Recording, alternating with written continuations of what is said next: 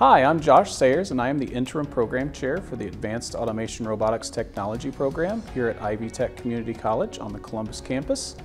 I've been with the college since 2011 and full-time since 2013, and today we're going to show you some of our equipment. This is one of our mechatronics troubleshooting trainers. It simulates an assembly line process. This station here feeds a screw down, drops it into this.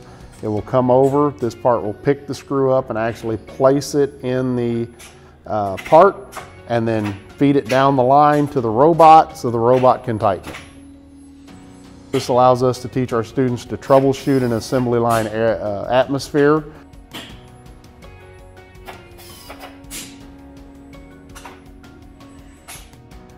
Hello, I'm Pat Walters, Interim Assistant Program Chair in charge of Industrial Tech and Design here at Ivy Tech in Columbus.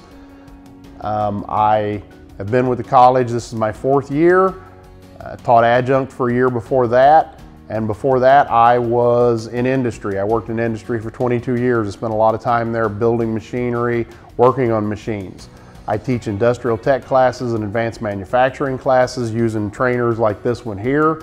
For motors and motor controls, we may do electrical circuits, we may do advanced manufacturing classes.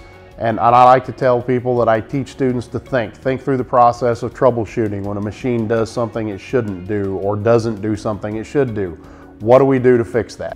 These are our FANUC robots, and our students at Ivy Tech have the opportunity to learn how to program these. This includes learning positioning movements and creating repeating programs.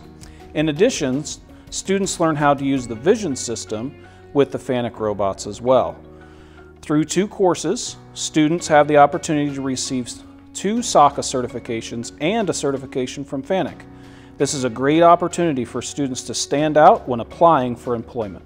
This is one of our SkillBoss trainers. SkillBoss again simulates a production atmosphere.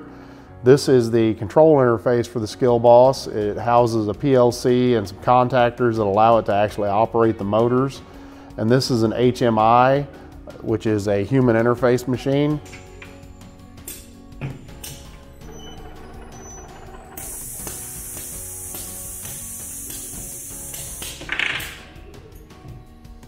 The PLC labs afford students the opportunity to learn to create programs for Rockwell Automation PLCs. We utilize Studio 5000, FactoryTalk View Studio, and RS Linx Classic in our courses. Studio 5000 is the program students use to create the ladder logic for the program. FactoryTalk View Studio is the program that is used to create the HMI screens for the applications, and RS Linx Classic is how we establish our Ethernet connection to the PLCs. Students learn to communicate to the PLCs via USB, but more importantly via Ethernet connection. Ethernet is the preferred method of communication in industry. During these courses, students have the opportunity to receive 2 SOCA certifications.